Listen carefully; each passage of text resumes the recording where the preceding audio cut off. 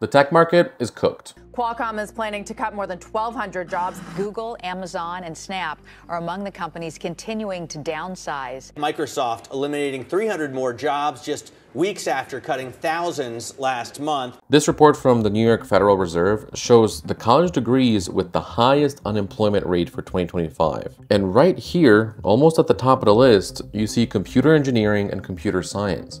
The same degrees that once were supposed to make you a bunch of money. Basically everybody else I know who's graduated is unemployed. So what happened? Why did the tech market collapse? Everyone's talking about AI and overhiring, but there's this one law, this tiny, boring tax change that no one is talking about. A small change from years ago that completely destroyed the tech market.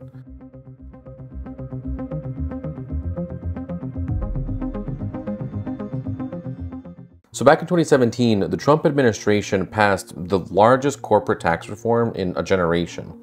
The tax cut bill. Buried in this law is this little thing called Section 174.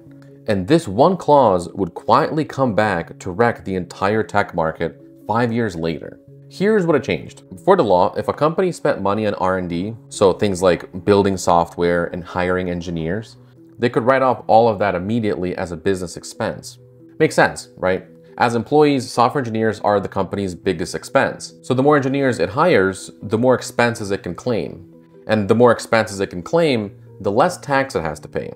But the change in Section 174 said that starting in 2022, companies could no longer deduct that year's R&D costs altogether. Instead, they had to amortize these costs.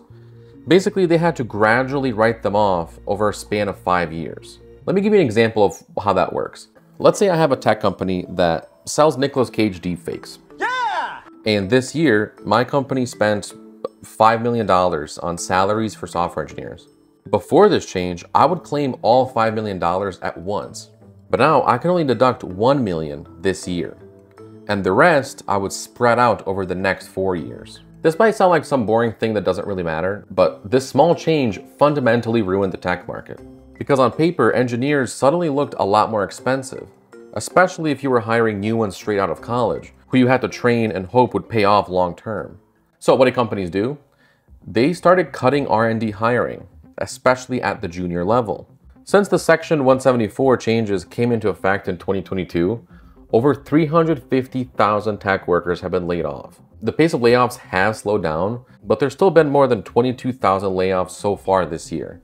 And the ones most affected are entry-level engineers. Beginner positions have been almost impossible to get into. People are often applying to hundreds, sometimes thousands of jobs before they get hired. Now granted, a lot of those jobs they're applying to aren't real. They're actually fake job postings that the companies make to look good. I covered that in a previous video, which you can check out after this one. So this law passed in 2017 basically ruined the hopes of hundreds and thousands of entry-level developers to try to get a job out of college. But there is actually a bill in Congress right now that's trying to undo this damage. So-called Big Beautiful Bill. The One Big Beautiful Bill has some insane stuff in there, like cutting access to Medicaid for poor people who can work but aren't. But it would also reverse the 2017 change to Section 174. It would let companies immediately deduct the entire cost of R&D together, like they were able to before. This would make it financially easier for companies to start hiring again, especially junior engineers. But it hasn't passed yet, and if it does, all that other stuff does too. So it's your choice. Do you want cuts to Medicaid or an easier time getting a job?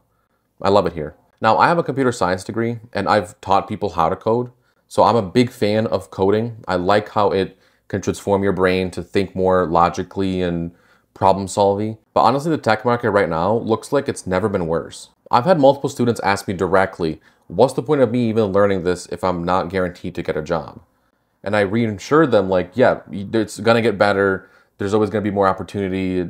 Who knows? But we can't ignore that there's some deep system-wide issues going on right now. But I guess the first thing we can do is just know what's happening.